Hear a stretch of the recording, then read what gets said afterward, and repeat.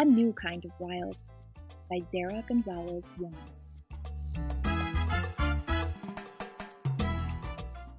Wren lived in a little white house on the edge of El Yunque. His days were filled with green and dirt and rocks and mud.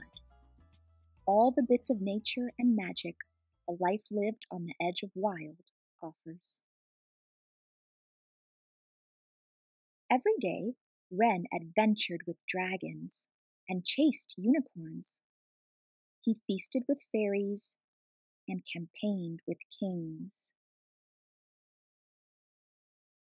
And every night, Wren fell asleep to the flickering of fireflies and a chorus of coquis.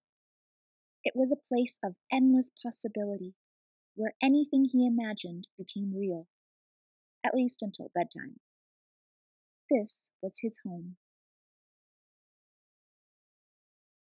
Until the day it wasn't. Wren found himself in a brick and cement city. The friendly sounds of his forest were replaced by the mechanical creaks and beeps and buzzes of a place filled with people and progress. It was too loud and too fast. It made Wren's head fill up with everything and nothing. There was no room left for magic, no room left for wild. Without his wild, Wren was lonely. Ava, who lived upstairs, was never lonely. She loved her building and she loved her city. It was a place of constant change, with people moving through it like an endless parade. There was always something to see or do, and best of all, there was always someone to share it with. So when Ava saw Wren, she ran down to meet him. "I'm Ava," she said. She asked him who he was and how he got there, if he had brothers, a father, a mother, if he liked the city or why he didn't. She asked him so many things so quickly, he thought his head would explode. When she finally stopped for a breath, Wren tried to tell her why the city wasn't for him. But all Ava heard was a challenge. Ava pulled him from the stoop and into the busy city. She led him down colorful streets and sidewalks. They peeked into alleys, splashed in hydrants, and tried to find the rhythm of the streets. But all Wren saw was gray, and all he heard was the screeching of brakes and the honking of horns. It was nothing like home. When Ava caught up to Wren, she asked him what was wrong. "There's no magic here," he said. "No wild. Everything is exactly what it is." "You're wrong," Ava said. Hadn't he heard the song of the city? Hadn't he seen the color in the streets? She'd spent all day showing him. How could he not see? If only he would try a little harder, she thought. But Wren was tired of trying, so he went back inside. Homesickness swept over him like a wave, and he felt lonelier than ever. Outside was a whole new world, one he didn't belong to.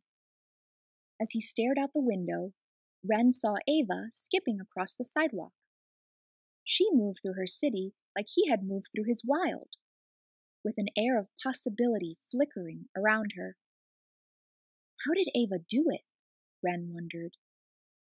Maybe she could show him how. "Sorry I left," Wren said when he found her. "I just miss home.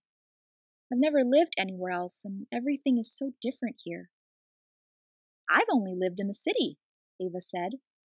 "I can't imagine living anywhere else. What is it like?" So Wren told her about his wild, about the green and the trees and the rocks and the mud, and about the magical creatures that played there. He spun a tale of fairies and fantasy that he just couldn't see on these drab city blocks. And finally, Ava understood what was missing.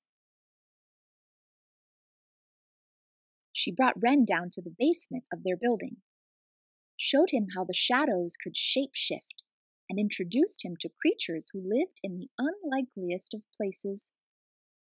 Then she took him up, past Mr. Borges in apartment 4B, past the empty apartment with the red door, past stacked boxes and peeling wallpaper, all the way to the very top.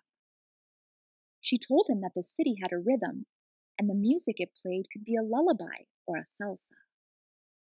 "Listen," she said as she pulled him outside.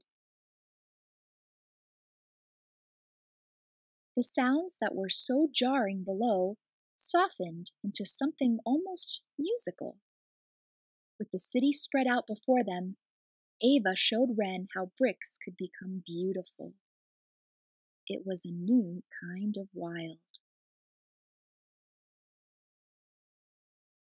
And this time, he could see it.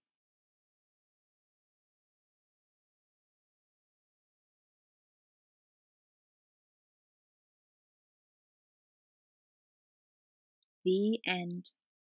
Hope you enjoyed this story read by me, Star. Until next time, keep reading.